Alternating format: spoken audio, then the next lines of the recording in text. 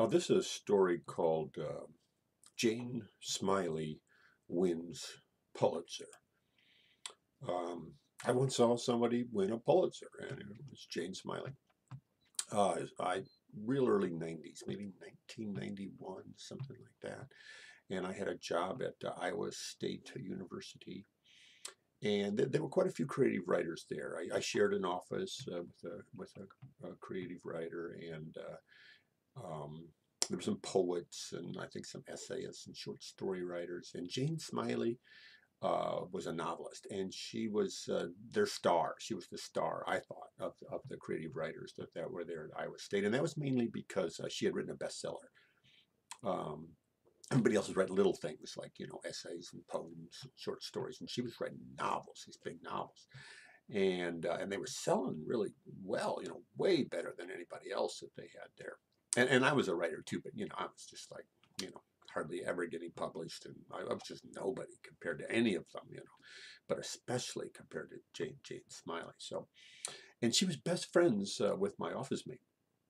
So she'd pop in and I'd see her, but I'd never, I mean, we were not friends or anything. She just, only reason she would pop in is because she'd want to see my office mate.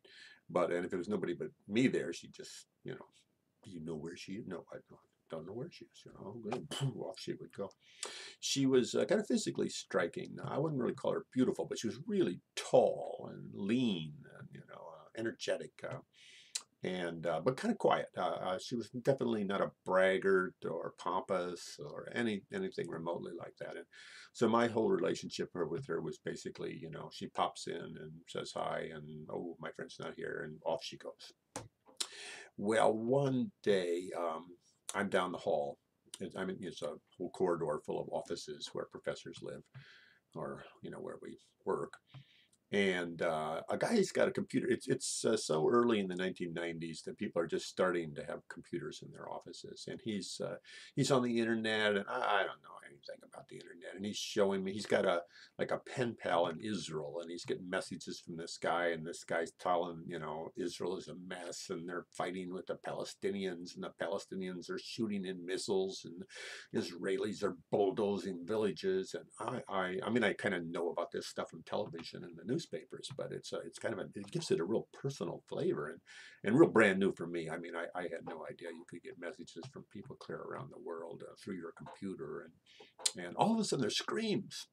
Oh my God, they're loud screams. And we're going, whoa, what the hell?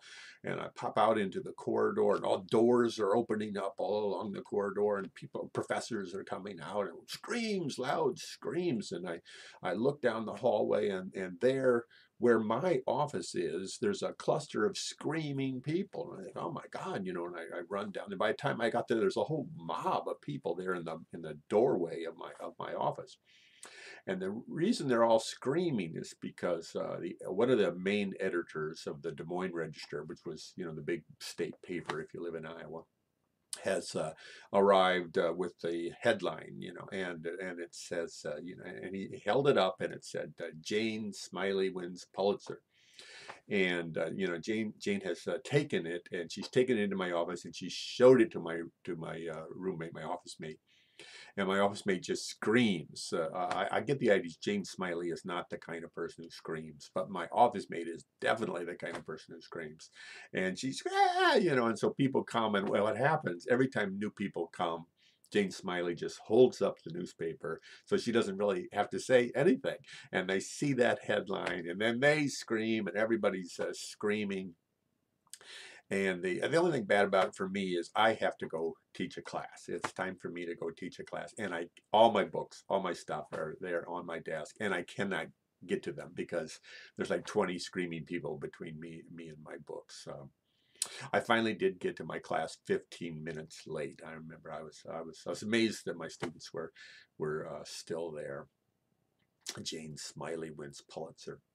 The university threw a lot of money at her. They made her a chaired professor, but she gave her a big raise. But she soon left anyway. She moved to California, where I understand she raises expensive racehorses. It's good to win a Pulitzer.